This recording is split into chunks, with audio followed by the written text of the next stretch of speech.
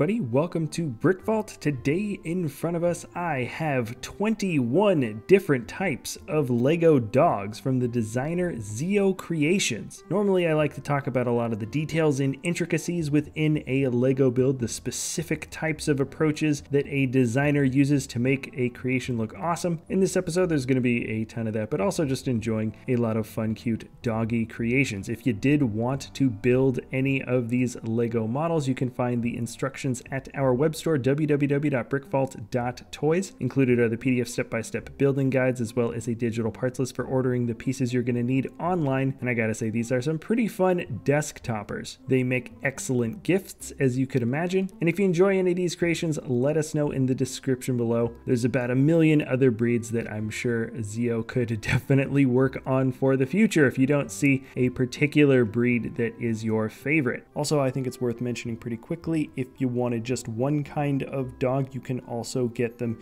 individually instead of the bundle. Anyways, check us out at www.brickvault.toys. It's a great way to help support us and the designers that we work with, like Zeo Creations. And now it's time to just jump in and take a closer look at some of the breeds. I'm not going to go in order from best to worst, favorite to least favorite, because that is a can of worms I just don't feel like opening on this episode. So let's keep it safe, starting off with the corgis. You will also notice in this episode that I'll be doing plenty of handling of the models, so you'll see just how strong any of them are. Spoiler alert, they're all really easy to handle, very strong, and there's at least a little bit of posability in all the models. Some of the dogs you can move their legs. The corgis here have the ability to move their ears up and down, which is nice, and all of the dogs just about have the ability to turn their heads. Like the rest of the doggy creations, you'll notice that these corgis also have perpetual derp mode installed with their tongues, though if you didn't want that, you can always just take out that piece real quick so you don't see a pink little tongue sticking out. One of these dogs looks like Ein from Cowboy Bebop. The other one is a little bit darker colored. I think there is a cardigan corgi that's black and white with a bushy tail, but apparently nobody likes that one. So you're looking at the classic colorations of the corgis here. Cute pups, but they definitely nip. Not very patient around children. No personal stories behind that. Let's move into the pugs. You'll notice pretty quickly that yes, these dogs do have genders. Get over it, we're all adults here. Nothing gratuitous, just how the dogs actually look in real life. And as a creative liberty, I also made their eyes splayed out, either crossed together or looking in opposite directions, because that is something a little bit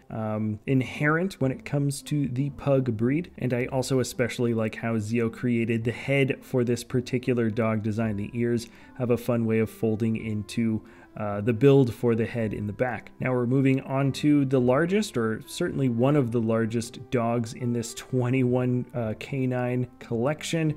The German Shepherd has the ability to move his legs a little bit here and there. He's not super posable. In fact, if you want him to be standing on his back legs, this is more of just a fun, silly little pose. And then when he sits down, it's not a particularly realistic way a dog would sit down. It's just kind of a cute, funny, derpy way a dog would sit down. I think the more classic pose, or at least the more common way you're going to have him posed here, is if he's standing up. The build for the tail is very simple. In fact, the whole body is, and there's a lot of really fun, interesting connections that let the ears kind of, once again, connect inside the head. There's some really fun connection points for a lot of these animals. Relatively advanced, some might say, and all very, very strong. We are jumping into the dachshunds, or the dachshunds, or the wiener dogs, as many know them. The tan one is a long-haired dachshund, and then you have the more, I think, well-known short-haired one, which is in black and brown. These guys have some interesting connections for the ears. They can kind of tilt back, which is fun. Two different builds for the tails because they look a little bit different, one being the long-haired, the other one being the short hair. And you'll also notice the first break. Yes, I just knocked off the ear there. There are a couple of one-stud connections on some of these builds. Nothing to write home about, though. In terms of structural stability, these guys are pretty much rock solid. You can twist the orientation of the smaller noodle and or horn and or claw piece that's used for the tail on the thinner dachshund or dachshund. And now we are looking at the showiest of the bunch, or at least in my opinion, the showiest of the bunch. We've got the two poodles. These ones here have been groomed rather meticulously, and you have the ever popular snowy white furred poodle that has the ability to twist his head around in 360 degrees. Maybe gets a little bit loose there if you're not careful. The ears have wonderful posability, and this brown dachshund looks pretty fun in the nougat color. Not quite brown, but a little bit lighter. I've noticed that is pretty common when it comes to these types of breeds, and these are not puppies necessarily, though you could just say they're poodle puppies if you want. Technically, we have them classified as the toy poodle, and these are the only dogs that don't have the ability to turn their heads. In fact, if you try to, you might, just break them off a little bit. Their ears can move around though, and their little front legs have the ability to lift up. In my opinion, the derpy tongue sticking out is the most appropriate when it comes to these little guys. And yes, they are permanently stuck in the little sitting position. These are rock solid little Lego builds. I think they're pretty fun to pose around. You can move their tongues ever so slightly off to one side too, which gives them a little bit more personality. But if you really want to talk about personality, at least a strange one, we are moving on to the Shiba Inus. I swear these are like little humans trapped inside dog bodies. Their attitudes are so different compared to most other canines. I think the really distinctive feature that makes them look like Shiba Inus are the way their legs stick out just an extra bit with those 1x1 bricks. You'll notice I didn't have one of the heads studded in all the way. Let's just pretend that didn't happen. And there's a similar build style for the tail as there were for the pugs, though they're a little bit bigger.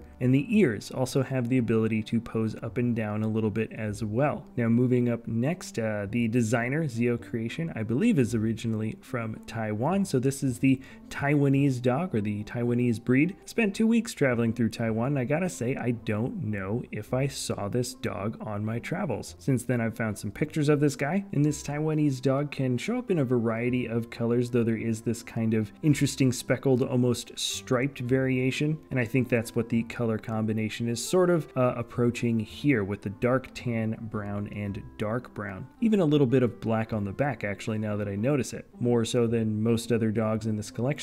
And the ears are very uniquely put together. Probably the most expressive point of building, I think, for a lot of these little critters definitely comes from the ears. And speaking of which, let's move on to the Basset Hounds. I don't know what the more common coloration is for these two guys. I feel like I see them in the darker black and also the brown and black. They've got some giant old ears. If you're not careful, the one stud connection, you might break them off a little bit, but they're pretty fun, almost noodle shaped dogs, kind of like the wiener dogs at this scale. And they have a really fun, interesting way that the head and snout were put together. Now we're jumping onto the Frenchies, or I believe the French Bulldogs is how I know them as, at least. Really similar build style to the pugs, though this breed is a little bit leaner and I feel like it's captured a little bit better here. The ears are very different. I personally really like the black and white one. That's a really fun coloration for this kind of dog. And now let's move on to these bundles of pure insanity. Every encounter I've had with a friend that owned or owns a husky has involved a lot of,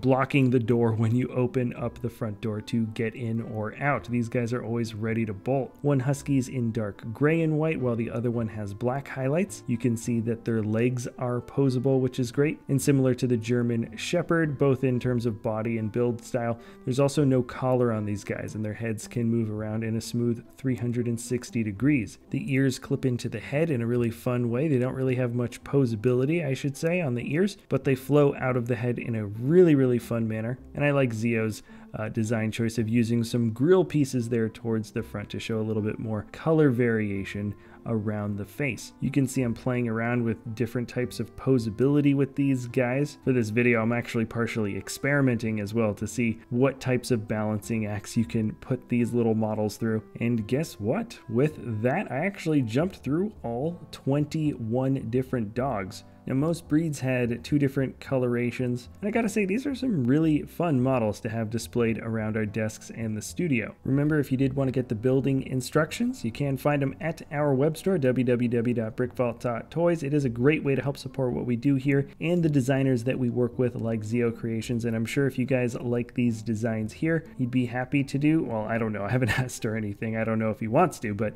I imagine that a round 2 of doggy bundles could be coming around the bend at some point. My number 1 choice for round 2 would be an Australian Shepherd, though Chihuahua is also a close second for me. Let me know which ones were your favorite, which ones you might like to see next, and if you enjoy our content, you can always like, subscribe, share the video. Thank you so much for watching, sticking around to the end, and we will see you next time at BrickVault.